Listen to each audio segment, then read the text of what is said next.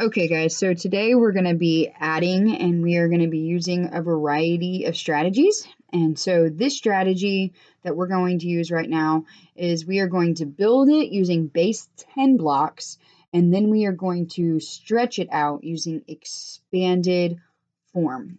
So the first thing I want to do is I want to look at 468. I'm going to actually draw this out.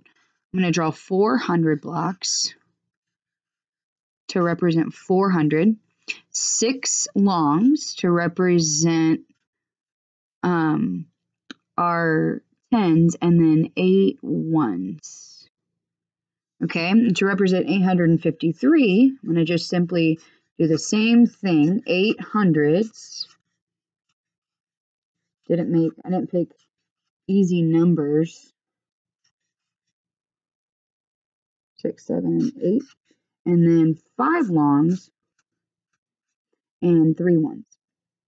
Okay, I'm also going to put these in expanded notation so you guys can see the difference here. And what I'm going to do is I'm actually going to put it on top of each other. So 460 and 8, and then below it 800 plus 50 plus 3. Okay, and so I'm going to do this together. Okay, so when we add, we always want to start in the ones place, because if we get a digit that is greater than 9, like we know, like 8 plus 3 is 11. I cannot put 11 down here.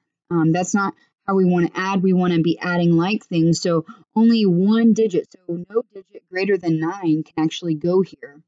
We're not going to be bringing it down. So anyway, so let's look at this. So here we have 8 and 3. And like I said, 8 plus 3 is 11. So what I have to do is I can't put a digit greater than 9 down here. So what I'm going to do is I'm going to take the 1 from that 11, and then I'm going to put the 10 with the 10s, okay? So basically what I did is I'm going to move these two over here.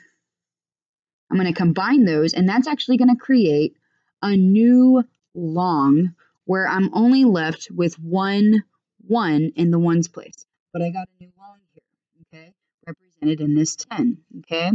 So now if I add these up, I know that 5 plus 6 is 11, plus 12, or plus 10 is 12. And so that would be 120.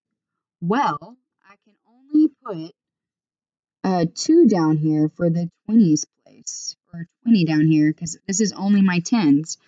And so that extra 100 has to go over here. So when I do that, I'm putting 6 here plus 7, 8, 9, 10. So all of these are being combined together to form a new 100 block. Okay, so a new 100 block represented here, and so I'm left with the 2 10s here. Okay, now I'm going to add up all my hundreds. Well, I have 8 plus 4 is 12, plus 1 more is 13. And so, but I can only have 100 here, so I can only put the 300 here. And so I have to create a new place value, which would be 1,000 for those 10 hundreds that I have. So I have 1, 2, 3, 4, 5, 6, 7, 8, 9, 10. So that is my new, combining all of those is my new 1,000 block. And then I'm left with 1, 2, 3 hundreds here. And so when I combine that, I get a total of 1,321.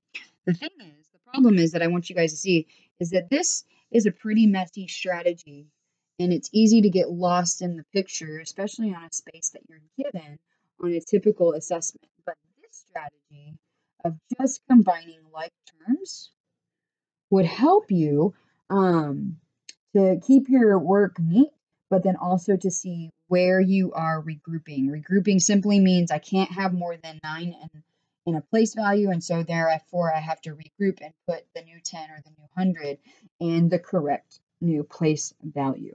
Okay, so this is the expanded notation version for adding. I highly suggest you try it out.